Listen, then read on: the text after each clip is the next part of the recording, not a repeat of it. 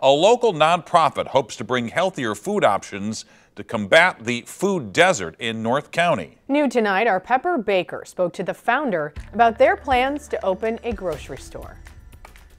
This former dry cleaning business on New Halls Ferry Road may not look like much, but Red Circle nonprofit founder Erica Williams has a vision. As a way to create jobs, stimulate the economy in this region, and find a distribution spot for all of this wonderful produce, we are endeavoring to open a community-owned grocery store. In 2018, 3 nearby Shop and Save grocery stores closed, leaving North County residents in a food desert. In this region, we have a lot of convenience stores that sell shelf-stable, very high processed, very low quality in terms of nutrient foods. We have a lot of fast foods, and it really impacts our health. The community-owned grocery store would provide a way to distribute healthier food options from her local farmer partnerships. We're going to grow food and show the neighbors as they're coming up to buy their groceries how they can grow some things at their house.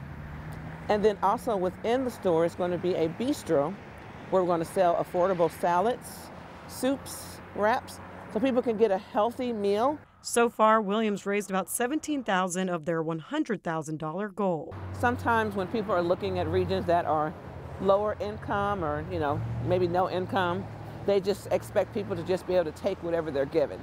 And people deserve to have choices. Williams hopes to reach the $100,000 goal for the down payment by April 1st. In North County, Pepper Baker, 5 on your side. Williams says this would be a for-profit grocery store that would be able to generate sales tax revenue for the region and local school districts. We have more information on how you can donate at ksdk.com.